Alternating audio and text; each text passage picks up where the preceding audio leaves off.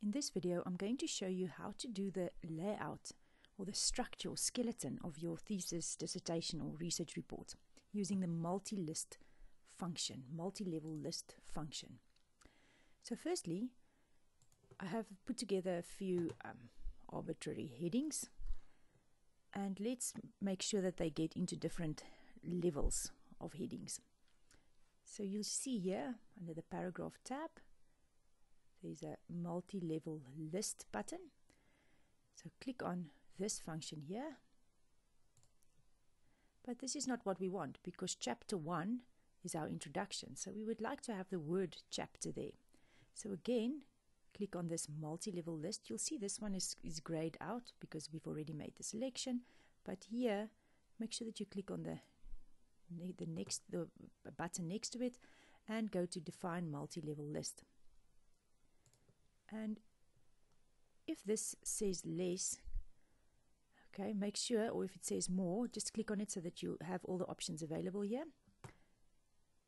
And here where it says enter formatting for the number, you go and you click chapter. Okay, make sure that it's left indented, or no, not, and it doesn't have an indent. Add one space rather than nothing or a tab character. Make sure this is set for all levels, which it automatically is. And you'll see this is what heading 1 looks like. It will now say chapter 1. Let's see what heading 2 looks like. We'll say 1.1 and 3, 1.1.1. Most often we only go to 3 levels, but if you want to go to 4 levels, I mean, you can see what this looks like as well. Or indented left. Make sure that there's rather a space than a tab character, unless that's how you prefer it to be. So now we're happy with that, and let's click OK. So now here we have, it says chapter 1 introduction. So let's look for our chapter 2. Now we can easily just make it chapter 2 and chapter 3. Very nice. Okay. But now we realize that we still have to have a literature review somewhere in between. So you can easily insert a chapter and just call it, label it heading. So you'll see here, click on this style, chapter 1 heading. Now let's define the levels of our other headings as well. This is a heading 2. Okay. Also heading 2, another heading 2. These two are heading 3s. Okay, so every time you just define the level, and here you can do your typing as you wish in between. Here is a heading 2, another heading 2, another heading 2, but these two are heading 3s. Okay, and now if you do your typing in between strings is associated, blah blah blah blah blah. But maybe you want to change the font of these and the style of this, and you'll see that this is the defined as normal. But let's say we want to make this Arial, and we want to make it size 12. We want to make it 1.5 spacing. Then right click on this, say update normal to match selection.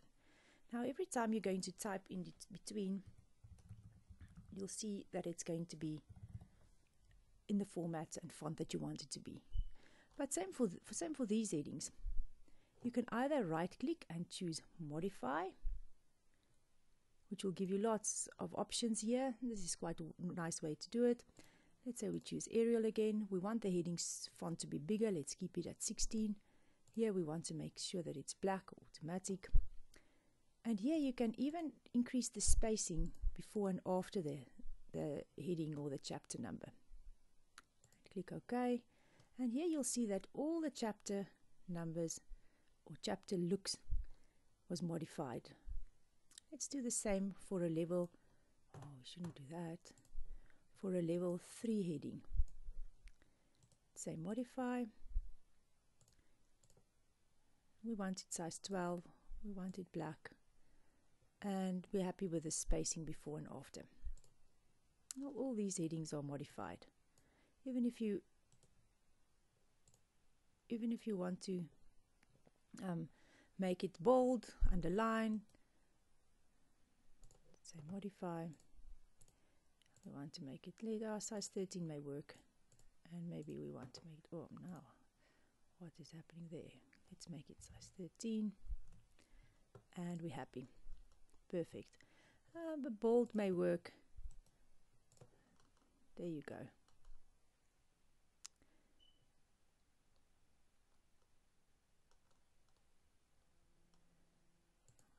Okay, so all these level 2 headings look the same, all the level 3 headings look the same.